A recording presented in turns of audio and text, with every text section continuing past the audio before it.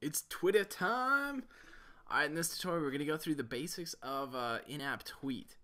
And this is kind of a lot nicer when you got iOS 5.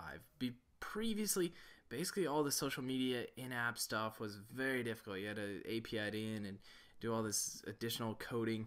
But now with the iOS 5 and Xcode 4, we can do it actually pretty simply. So I'm going to show you on the screen. You can click the tweet button and we should be prompted with a little text box here. Shows you how many characters you have left, and it looks like we already put his initial text in here, so that's kind of cool to see. So let's dig into actually integrating that into a new application. So what we're going to do is start with a single view application and load that in there. We're just going to call it Twitter Toot Universal. These three options selected are fine, so we're going to click next and move in. Go ahead and save it wherever you'd like. And once we get into the actual building here, we're going to go over to the building phases to start, because like I said, they've integrated the Twitter framework into the iOS 5, and so we're actually going to pull that into our project that we're going to be working in. So go to your build phase, just make sure you've clicked this up here, their Twitter Toot, which gives you the summary, the project summary and stuff. Go to building phases here, and then we'll go to link binary with the libraries. Now in this case we've only got 3 libraries, so we're going to add the Twitter. So you can search for Twitter, there it is, and just simply click add. Now you can see the framework also jumped into our project over here, so that's where it's going to be stored. So I'm going to go ahead and file that with the other frameworks and make it look a little bit cleaner there. Alright, so now we're going to go to our iPad storyboard. And again, we're just designing iPad. You could do an iPhone as well. And we've got our storyboard. So we're going to first double click on our storyboard here. Select your storyboard and change the background color just so the button pops off the screen. Then go down to the objects on the right hand side. Find your round rectangular button. And this is going to be our tweet button. Put it somewhere on the page. Now, in this case, I'm going to pull up my side-by-side editor, and I'm just going to hook up our action here. And so basically, it's going to say whenever this button is clicked, we want to do such and such with the code that we set up behind the scenes. So this name, let's just name this tweet button, and the rest of these defaulted are good, set to what we need. So go ahead and connect our IB action. And just so, I don't know if I said it, but hold Control, click and drag to set up your action. So if you're unfamiliar with that, hold Control. Alright, so now we're going to jump into our viewController.h. I'm going to go back to the standalone editor here. Gives ourselves a little bit more room. And the first thing that we're going to do is import the Twitter framework. So it's going to be Twitter/Twitter.h. And we are set to go on that front there. So now we'll jump into our viewController.m. And because of the way we set up our action, where we controlled, drag, clicked, it does a few things for us that we don't have to actually insert. Like this IB action here. This was self-embedded from the way that we set up our action. So it's already got our action established. Now we just have to tell the action what it's supposed to do once it's been clicked.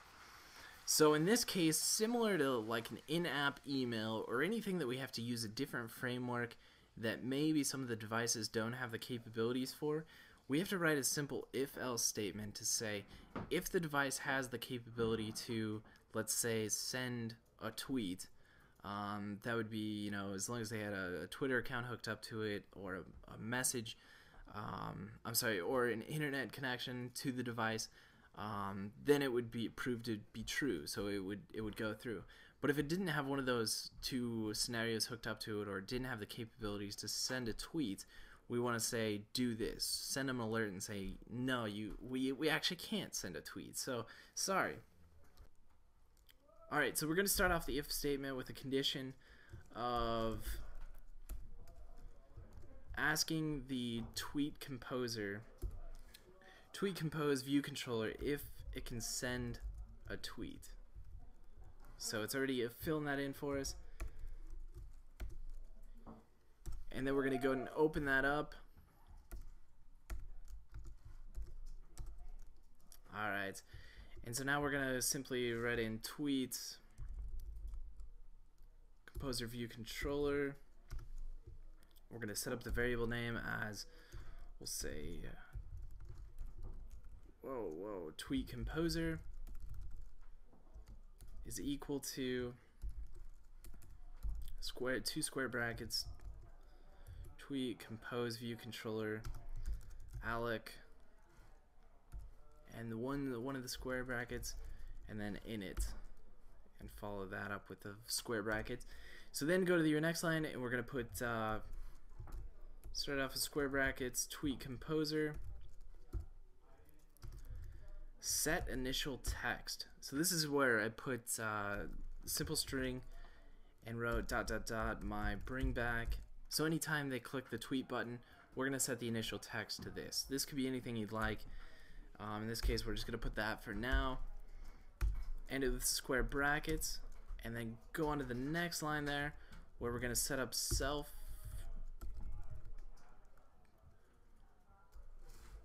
present modal view controller. It's going to be set to our tweet composer, and then as far as the animated, we're going to simply write yes. Alright, so that's all for the if. So basically it's saying if we can send the text, we want to set up this, we want to go ahead and set up a tweet composer. We want to compose this tweet with a view controller that's going to pop up in front of people. When that pops up, we're going to set the initial text to ... mybringback, and then we've basically set this to be animated so it pulls up on the screen very nicely. Alright, so the last thing that we're going to do is interject the else statement. So basically, if the device can't send the tweet, we want to send an alert message to the user and let them know that they've encountered an error. Check it out, I don't know, something like that. So we're going to set our name to alert view equal to UI alert view alloc. Sorry, this is taking forever here. Alright, and then we're gonna set initiate with title being something like error, and then we've got a message, so we can set up a message such as this is going to be another string, unable to send tweet. Delegates, in this case it's just going to be self. Cancel button title. We're just going to put OK, so they can click OK and then fix or diagnose the problem that they've got. And then other button titles we're going to take out and just leave at nil.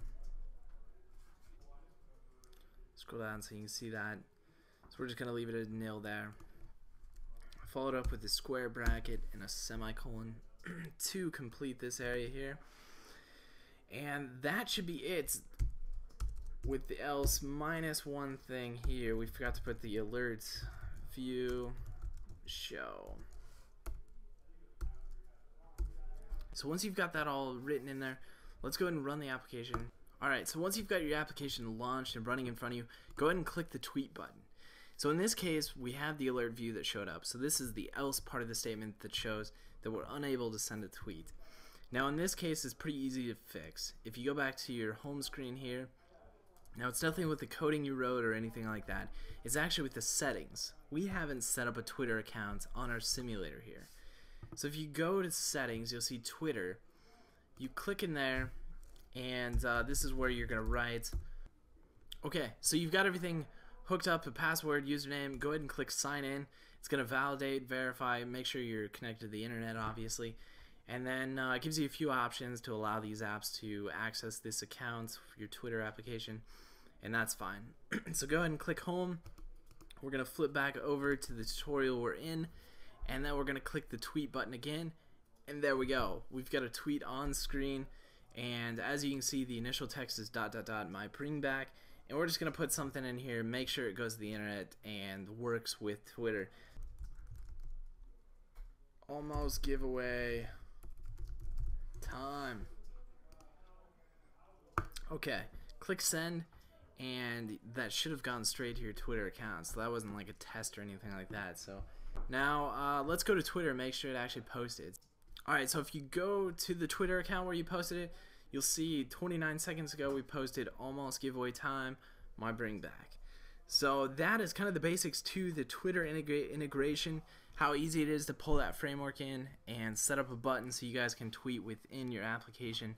Makes it really nice to share stuff within and maybe high scores for games and all that stuff. So alright, we'll catch you guys later.